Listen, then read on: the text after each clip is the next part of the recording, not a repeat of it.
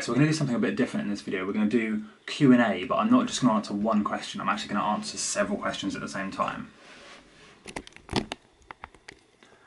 So the first question is from Jasil, and he says, I've tried to have my first lucid dream and tried to succeed with that, but then I feel like when I'm in it, I sort of immediately wake up.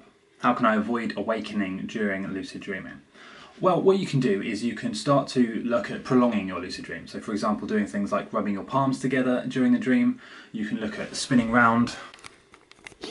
You can look at spinning round on the spot. These are all things that are going to sort of make the dream a bit longer. Next question is, are binaural beats effective? Now, for those of you who don't know, a binaural beat is like an audio track which plays a certain frequency in each ear.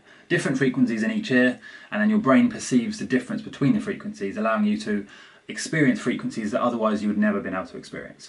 By doing that, you put your brainwaves into a certain state, and you can get binaural beats packages, for example, that move your brainwaves into a state that is very susceptible to lucid dreaming. Yes, they work. Yes, they're very effective, but not all of them work because there are different levels of quality associated with them.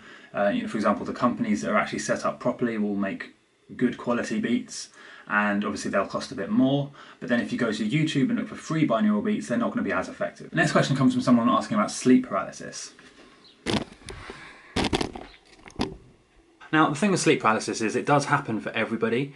You know, every night you experience sleep paralysis, or at least sleep paralysis happens, but you're only aware of it if you're going to be in a lucid dream or if you're trying to, you know, stay awake during that process.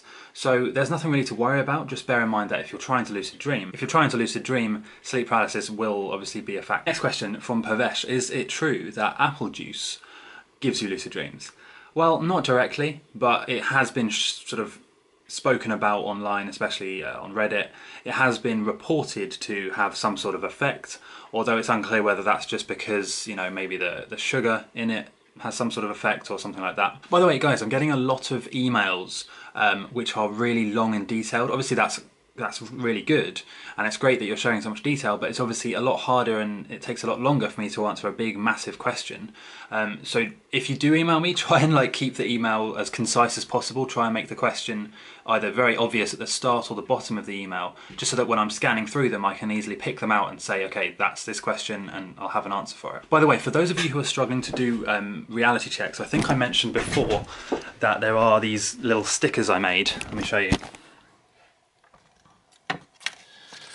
These little Are You Dreaming stickers, you can just get these by searching online for HowToLucid.com sticker, and you'll see this.